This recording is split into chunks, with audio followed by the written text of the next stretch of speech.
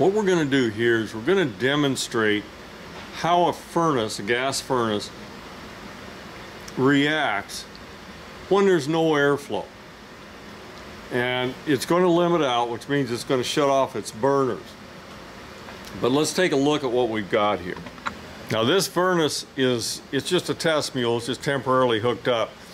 But you can see I've got a piece of sheet metal up here placed over the plenum and with blocks on it to hold it down, so that's going to reduce the airflow to almost nothing.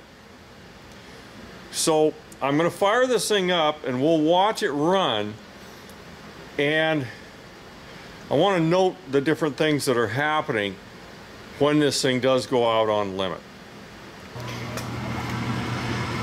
Okay, now the inducer just come on.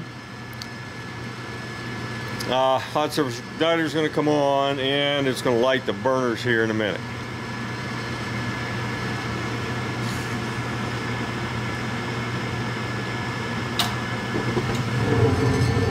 Okay, burners are on.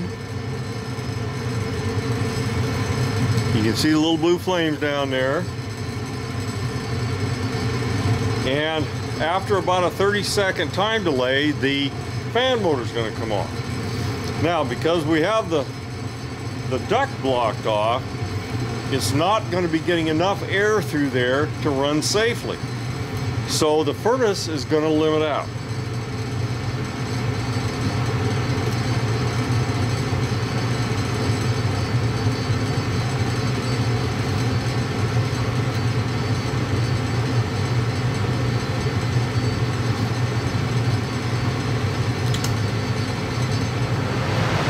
Okay, you hear your fan come on. Now it's going to run for a while.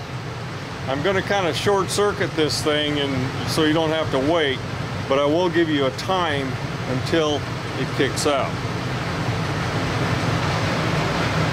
Okay, it has shut off. You can see the blue light's gone there. It's been about, well, a minute and a half. Wasn't very long. So now it's going to sit there and operate with just the fan running.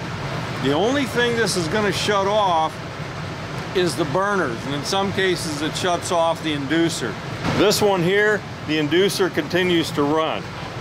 So what's happened? The furnace has shut down because it overheated. So the only thing that shuts off is the burners. It doesn't shut off the fan, doesn't usually shut off the inducer. Some of them still do. But they shut off the burners themselves because it's unsafe to operate. Now it's going to run until the temperature gets back down. You know, the fan's just going to run without the burner until the temperature gets back down to a safe temperature, and it's going to start off normally. In the IFC right down there is going to blink a code, and I'm not going to take you down the code or nothing like that, but it's going to blink a code saying temperature overheat.